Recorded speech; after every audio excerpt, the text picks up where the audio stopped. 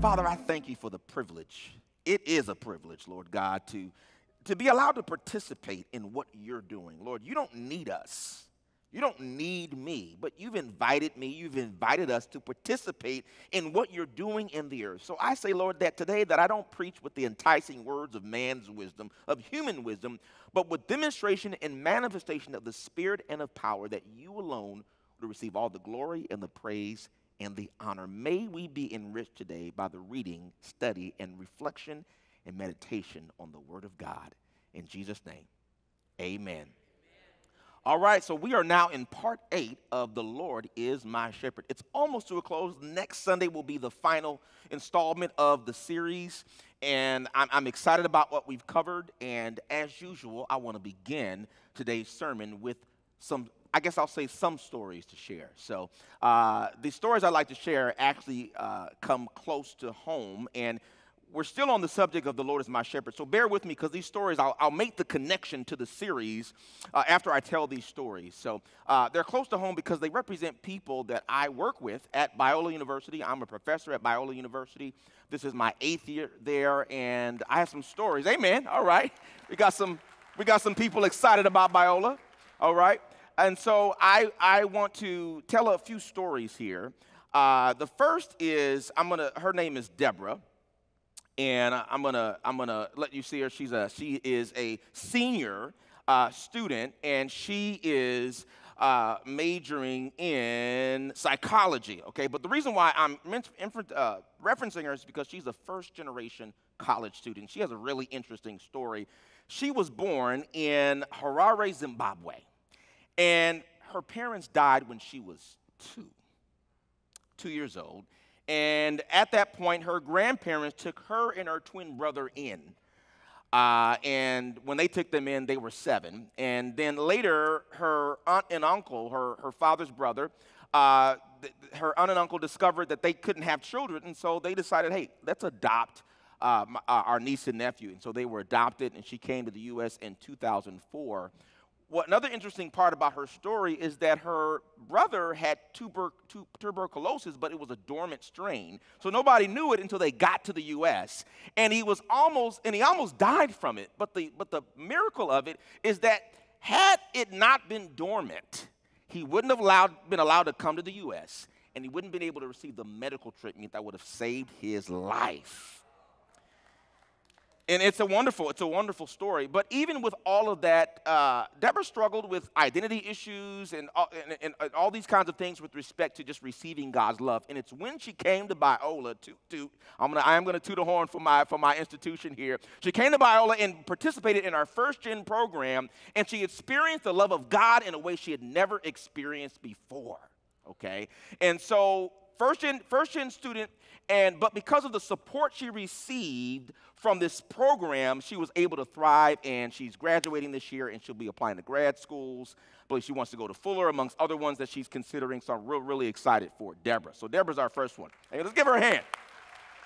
Okay. I have another first-gen student, Freddie, born in Guatemala, right? His father is a pastor, and I talked to both of them last night, and the third one I'm going to mention to you. They waited 13 years to secure residency in the United States. He was just telling me this, so they had to wait 13 years. And then he said after 13 years, they got an interview for the residency, but when you get the interview, it's still not guaranteed. So finally, they achieved residency, and he talked to me about the struggles being in the United States because he didn't speak English. He came to the United States relatively recently ago, right? And so we talked about not speaking English, and he basically had to learn English in high school, right? There were hardly any other Spanish speakers, and it was just trial by fire.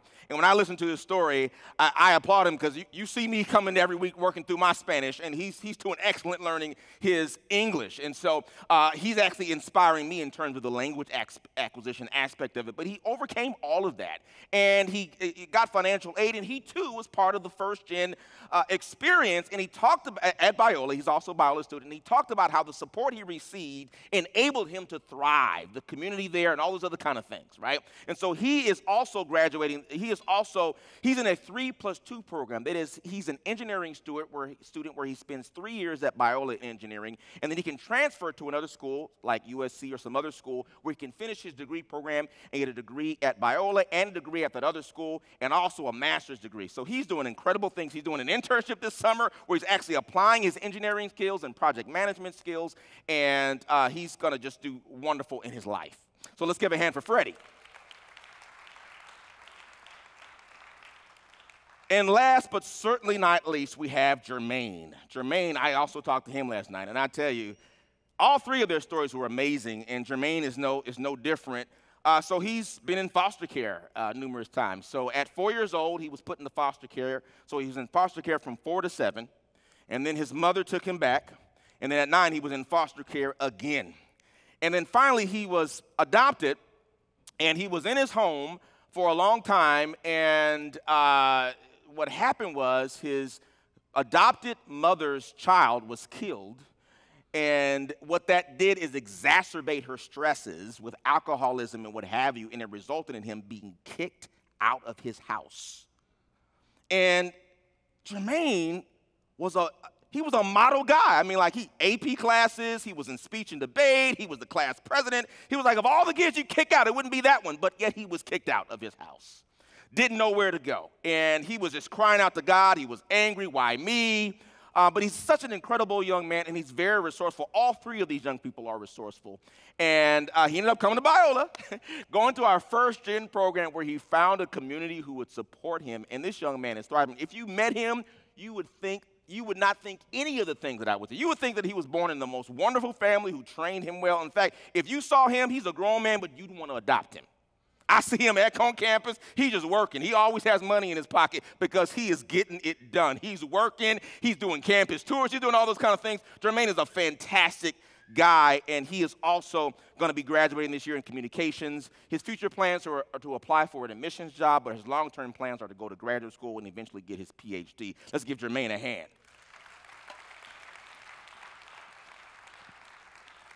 So why did I mention these stories, these students, their histories? What does it have to do with our series? Well, here's the thing. They're all first-generation students, first-generation college students. And what's significant about being first-generation is that you're the first in your family to go to college.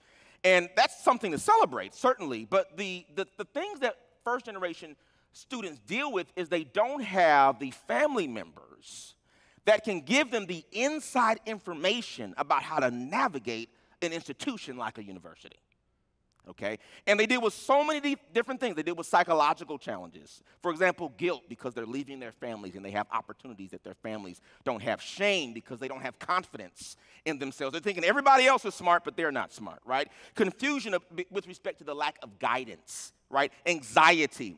They have academic challenges. Sometimes they're simply not prepared, right? Because they perhaps their parents or their family members weren't preparing them, and they go to college and they don't realize some of the extra things you have to do to succeed.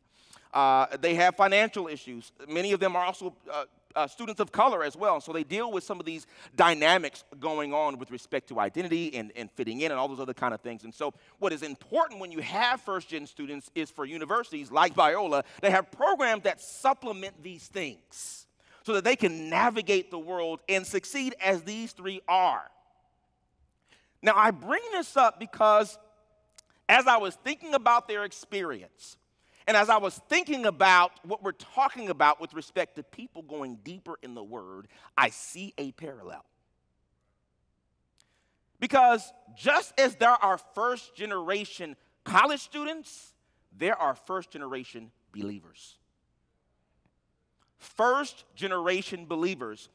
You're a Christian, but there's no one in your family background or even your spiritual family background who will model what it means to be serious about God.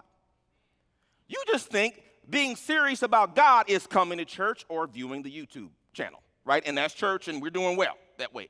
But what we were talking about last week, just as when you are in college and you can't just go to class, you can't just go to class. You got to do other things like study groups and tutoring and office hours and all those other kind of things, which may not be obvious to you if you have not come from a tradition where that's normal.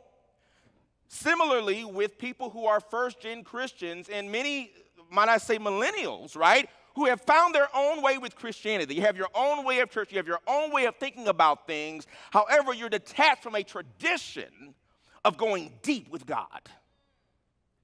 Why? Because you have so many options. It appears that you can access knowledge in other kinds of ways. You have the internet, you have Google, you have social media. You can figure out things on your own. You don't need to be in church all day, all week. You don't need to do all those other kind of things because you determined that it really is not profitable to you. But what's happened is you've been detached from individuals who really know how to get a prayer through. You've been detached from individuals. And I have an image now of my grandmother, my mother's mother, and she would sit there reading her Bible. And I would just see her, and, she'd be sitting there, this big old thick black Bible, and she'd just be sitting there content, turning the pages, reading the Word of God. Going deeper in the Scripture. And this woman, she's lived a long life. You can imagine she knows a lot already, and yet, in her 80s and 90s, and she lived to be 100, she was going deeper in the Word of God. You need to see and be around people who go deep in God.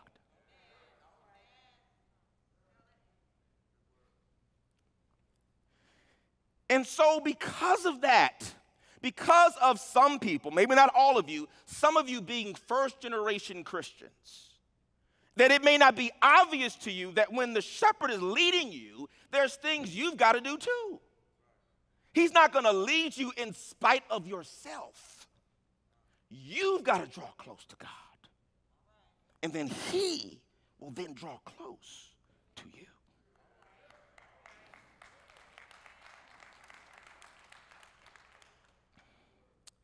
Now, last week we discussed a category of person that fits this description that I'm talking about. They are described in Jesus' parable of the sower.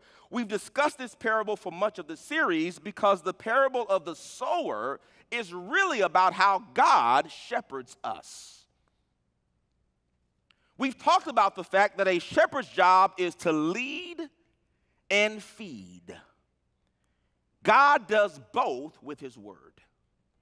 A shepherd's job is to lead and feed. God does both with his word. And some of you may say, what about the Holy Spirit? We're going to get to that, not this series. Okay, we're just focusing on the scriptural aspect of it. There's other ways that God leads us for sure, but the word is the anchor. Because if you can listen to if you're familiar with the word, you will recognize his voice when he speaks to you. If you're not in the word, you don't know who's talking to you when you hear something in your head or your heart. You can measure it against the scripture. And you can recognize, oh, that's my daddy talking to me. I know who that is. I know who that is. That's the Father talking to me. And in this age, in this time, there's so many voices in our heads. But we have to ground ourselves in what our Father God has communicated to us in writing. Which is to some degree why I'm talking about this academic aspect of it. Because look, for this charge I've given you to go deep in the word, for some of you to do that, it means you have to be more studious than you were in school. You weren't that consistent in school, some people. And so now to read the word every day, you've never done anything like that every day. Some people don't like to read. They can read, they just don't like to do it. Especially today. You just want to let me watch it. The book better be short. Let me tell you something. Get over it. Get over it. There's some things he's hidden in there for you. Let me tell you something. As you get older, you may not like to eat vegetables. You may not like to exercise. You may not like to do a lot of stuff, but as you get older, you got to get over it. You got to change your diet. You got to change what you do. If you want to live and be lively, you may not have ever liked to drink water. You better drink it now. And it's the same with respect to the shepherd has insight he wants to give us. So we got to get over our hang-ups and go get where he's talking and go to where he's talking. The parable of the sower presents the shepherd to us as a farmer scattering seed on 4 different kinds of soil. The seed represents the word. The soil represents 4 different heart postures, which all represent what we call 4 different kinds of listeners. So, as we talked about for the last few weeks, the first soil was the wayside soil. We call that the level 1 listener, the wayside soil. And that's the soil where it was sown, but as soon as it was sown, Jesus' parable says the birds came and snatched up the seeds. And that's analogous to Satan coming immediately to steal the word from people who don't understand. And they don't understand because God won't let them understand. And God won't let them understand because they don't want to understand.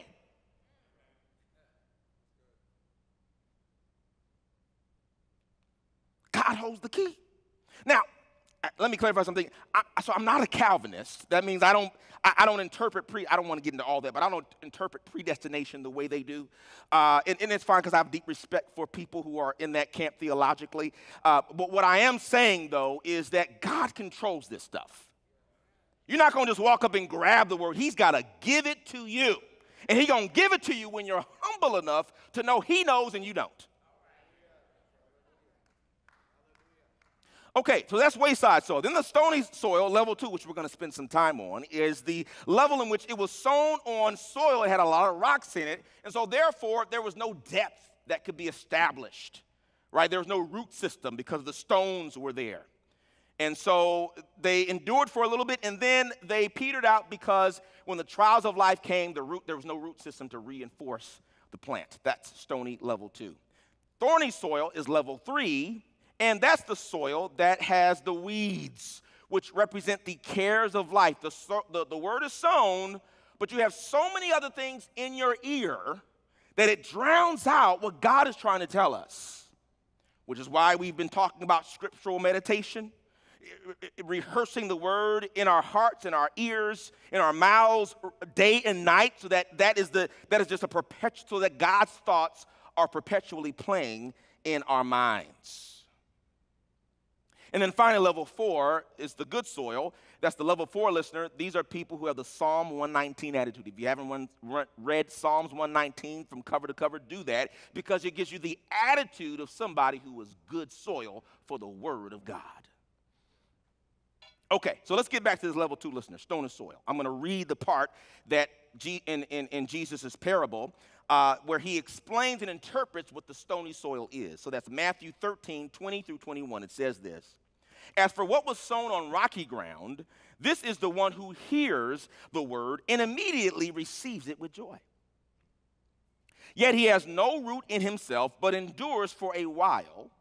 And when tribulation or persecution arises on account of the word, immediately he falls away.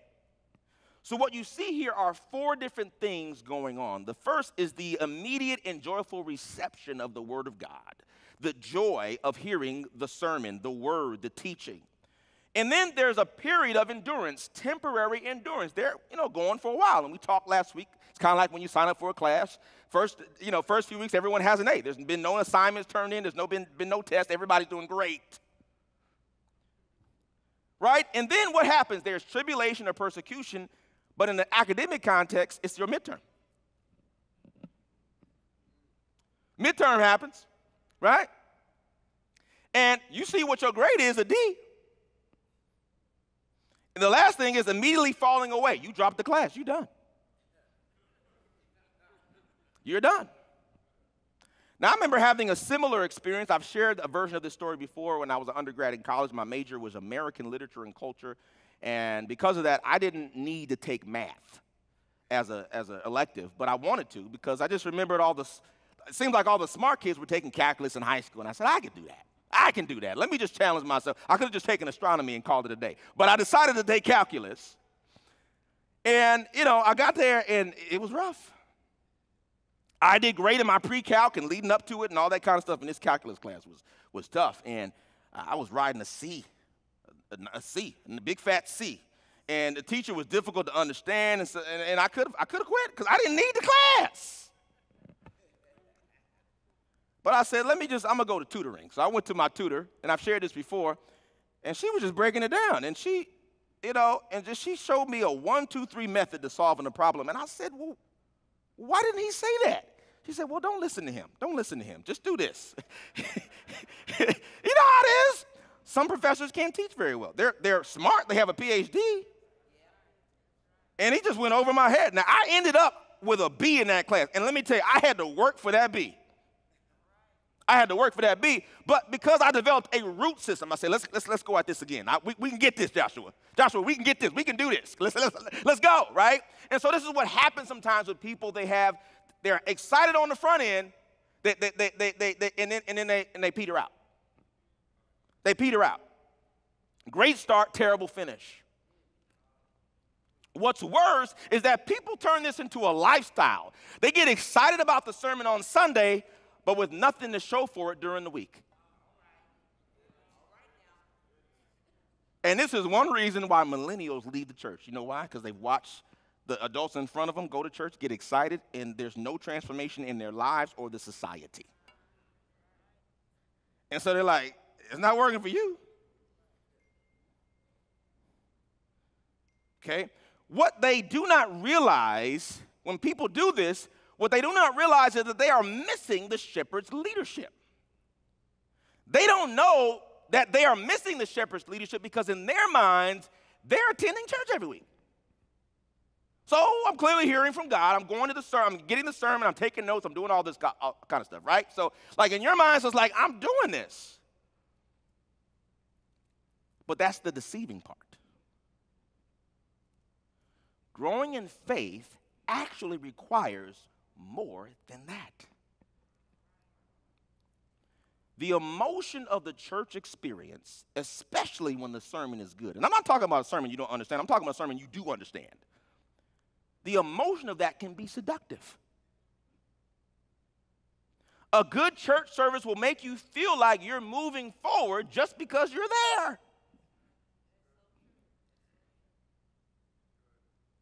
The collective faith, spirit, and energy of the group lifts you up, not to mention all the music and production values that are designed to make you feel better than you would otherwise. Customer service, people helping you out, like all these good feelings, right? This is not to brush off church as something superficial. Certainly there is value in the spiritual renewal that comes from the experience of an uplifting experience with other followers of Jesus. The real issue is this: when the emotion is absent, are you still committed?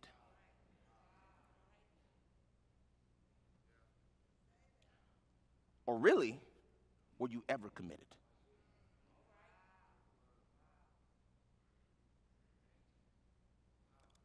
Monday exposes us all.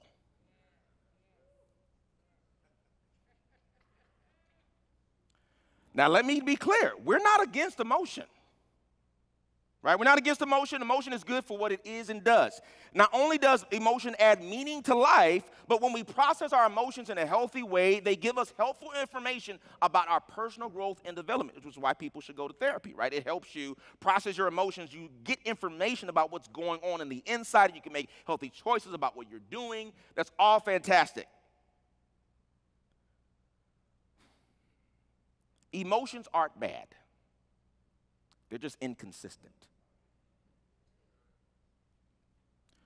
You don't know how you're going to feel on Monday. But if you're committed, it doesn't matter. Doesn't matter. If you're depending on positive emotions to support, I like it when it's there. But some mornings I do not want to get up and pray. Some mornings I have a busy day. And I'm like, I could just squeeze. I don't have to get into the word. I'm not talking about getting legalistic about this, but I'm just talking about patterns of life. Like you can just, maybe not do it today because you're busy. You got things to do. God understands. And sometimes the emotion, and sometimes it's a struggle to get up and read. My mind is just going all these other places, but my mind may not be focused, but I'm still putting my eyes on this page, and I'm going to get this word in me. I may not even fully understand what I'm reading right now, but I want to maintain the practice of getting before God's word. The practice of getting before God's word, because that is where he's leading me.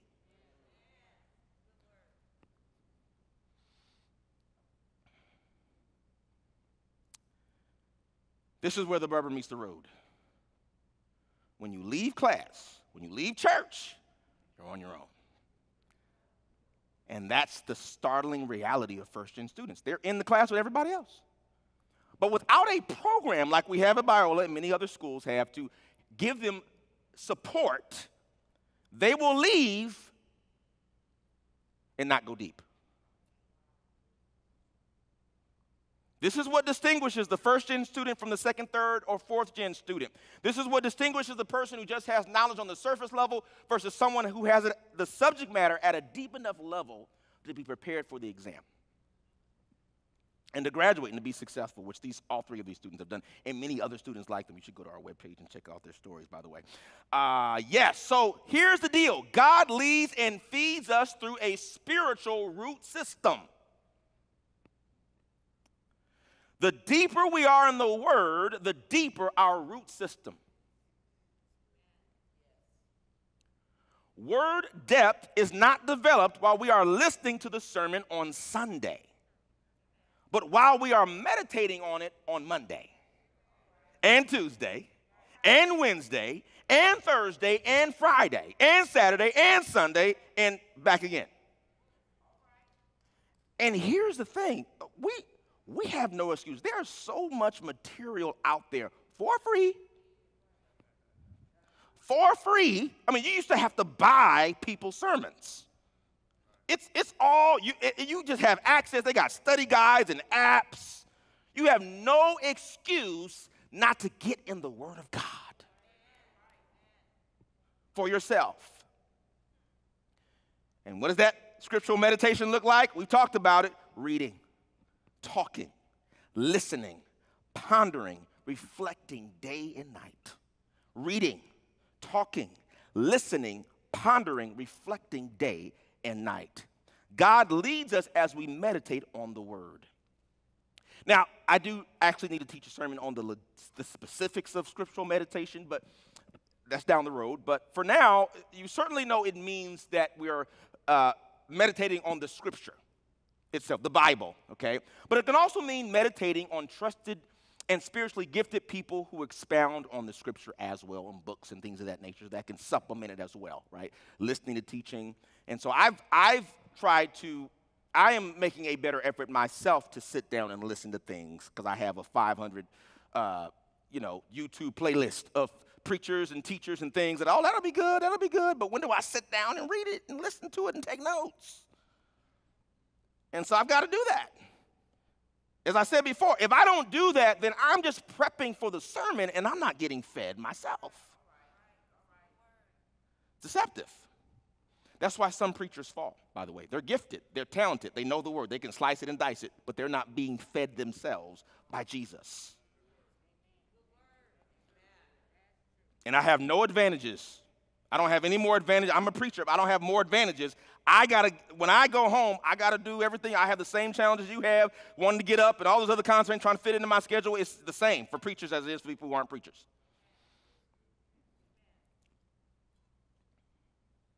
There is something true that is both true about academic students and spiritual students, because really a disciple just means student. So when we say we're disciples of Christ, we're saying that we are students of Jesus and his teachings. Here's the kicker here. Successful students get inside information. Successful students get inside information. And again, to me, this is the biggest first-gen issue, right? Because first of all, so I'll just use my parents. My parents, so I'm a second-generation college student. I'm a second generation. Plus, I have other relatives in my family who've not just gone to college, but went to the same school, went to UCLA. A lot of us went to UCLA. And I would listen to my parents talk about going to college and the experiences they had and what they did, how they navigated classes. They would take me to UCLA. They would come and visit. And so it was just, in a situation like that, you don't ever decide to go to college. You're just going. You right? It's not a decision to go to college. You're going. And you never think about it because people always say it's just normal. And so when I ran into problems at UCLA, I just figure it out. I go to talk to the professor. One time I couldn't get into a class because, they have registration and they cap it off. I said, I'm not worried about that. I'm going to go to the class anyway. So I was in the class several weeks, maybe like 3 or 4 or 5. And I'm talking to the professor, and I'm asking him about something. And he was like, oh, yeah, fine. Just load this up over here. And he said, no, I'm not registered in the class. I can't do it. He says, you're not registered in the class? You're doing more work than the students who are registered. I'm going to fix that right now. You got to know the curriculum behind the curriculum. You got to know, okay, so how does this, I know what the teacher said in the curriculum. They're required to say that on the syllabus. I know that. But how do they really grade? What do you really have to do to get an A in here? And you figure that stuff out. Doing well in college is not about being smart. It's about being resourceful. You might not even be the most brightest person in the class, but you're resourceful. And that's what these first-gen students are learning at Biola. So here's how it relates. Spiritual growth requires inside information, not just the information communicated to the general audience.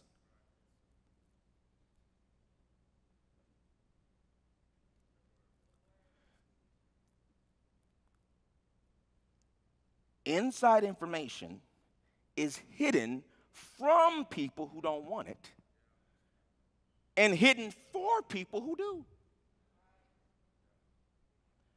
Inside information is hidden from people who don't want it and hidden for people who do.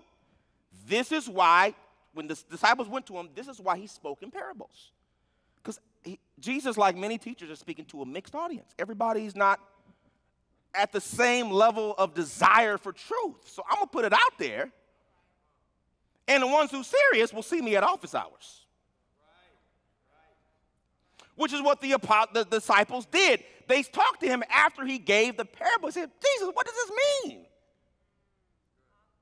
They were going what? To office hours. They wanted what? Inside information. Matthew 13:10 through 11. Verse 10, it says, then the disciples came and said to him, why do you speak to them in parables?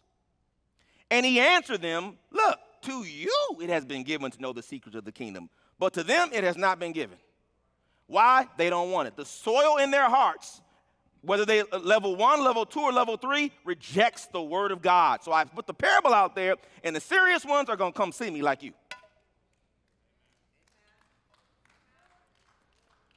The interpretation of the parable was not given to the crowds. It was given to the disciples.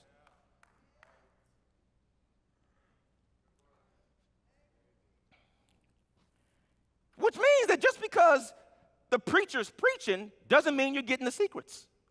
Even if there's a bunch of teachable moments in it, like, ooh, that was good, or ooh, you're grabbing things. But listen, you're not going to remember what I'm saying right now in 2 months. You're not going to remember it. If all you're doing is come and say, ooh, that was good, that was good, yeah, that was good, sir, that was good. And that's all, I'm flattered, but I'm not excited. Because I'm like a businessman. You can have a lot of activity, but did we make a profit, though? Did we make money? Then I'm not happy. You can have a lot of activity in church, but if you're not growing, I'm not happy.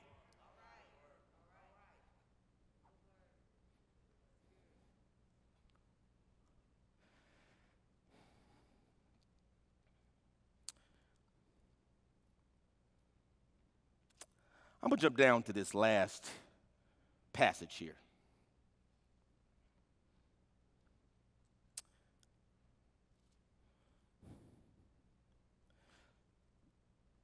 Go to Jeremiah 3:14 through 15. This is toward the end of my notes if you're looking at the digital notes. Jeremiah 3:14 through 15. Says this. It's a really interesting statement. In fact, before you read that, let me say these 2 statements. These are in your digital notes, just above the passage, and where it says the you factor there. Okay.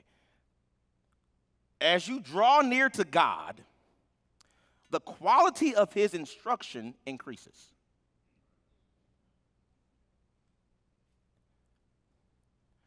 It's not, it's not because he becomes a better teacher because he's the best he can ever be right now. But it's just that what you experience of his teaching, that quality increases.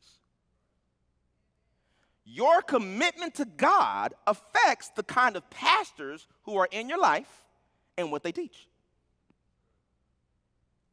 If you're not being taught well, it's because you're not leaning in. He gives you the pastors and leaders you deserve. We get the pastors and leaders we deserve. Let me tell you, Jeremiah breaks it down. This is an Old Testament context. He is talking in context here, but I think there's a principle here as we look at it, right? Because Jeremiah is, lamenting about the behavior of Israel and how they've been idolatrous and all those other kind of things. But then he's saying, look, you can return to God. With all your craziness, you can still return to God.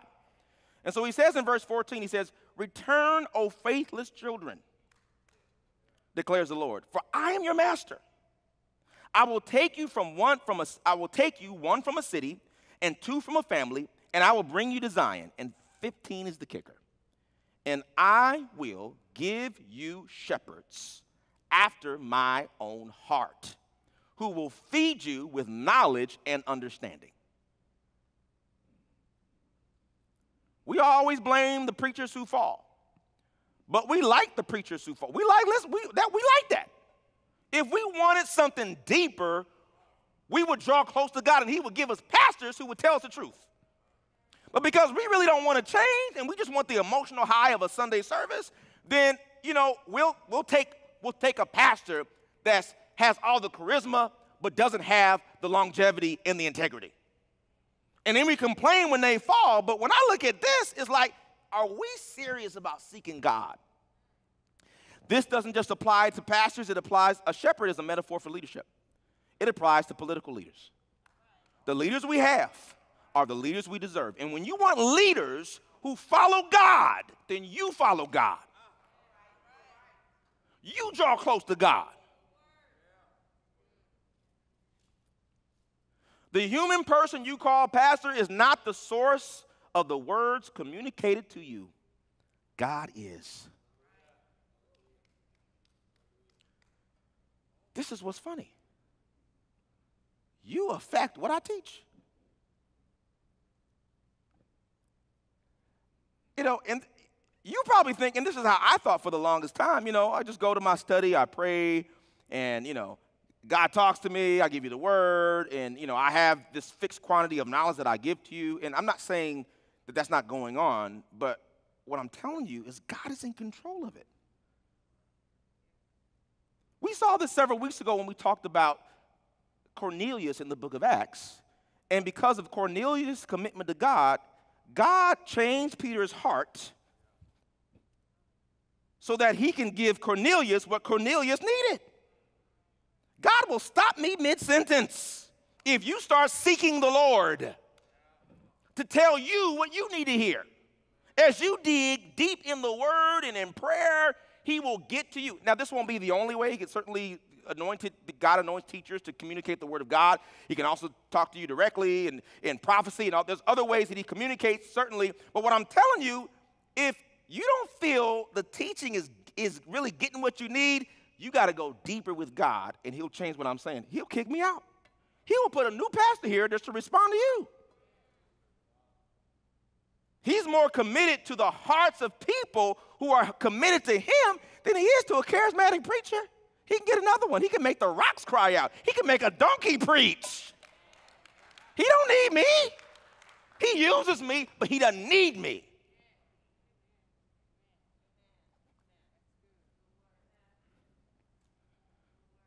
There are some things he won't even tell me until you're ready to hear it.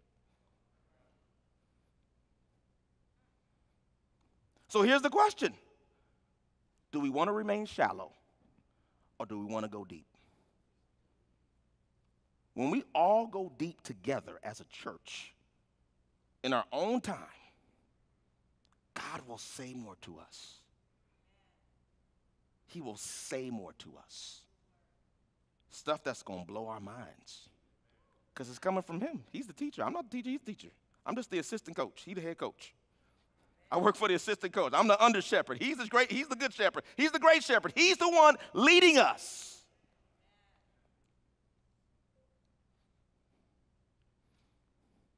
I'll leave you with this.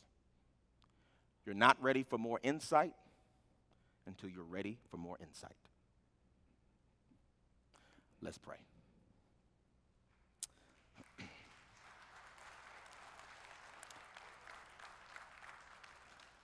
Father God, we thank you for your leadership, your guidance, your just the grace to know you and your truth. And Lord, we're eager, we're excited to just learn more about you. We want to draw close to you. There may be people here this morning on site or online, and you need to draw close to God. But for you, your first destination is an encounter with Jesus Christ. There's a lot of ideas out there about what it means to be godly, what it means to be spiritual. But I can tell you what the Bible says. That if you want to draw near to God, you've got to draw near to Jesus. Jesus is God, but he's not just God. He was a human being who lived on this earth. And he endured the punishment that was supposed to be assigned to us. As good as many of us think we are sometimes, it is far below God's standard for righteousness. And our inevitable judgment was to be punished in a way that was comparable to the way Jesus was punished. But he took the punishment for us.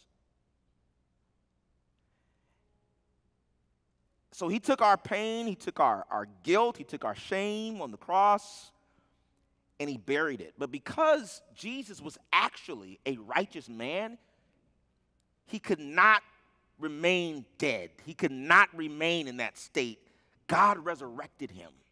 And when he was resurrected, he came in holiness and righteousness, and now, because he took our sin, we can accept his righteousness as our own.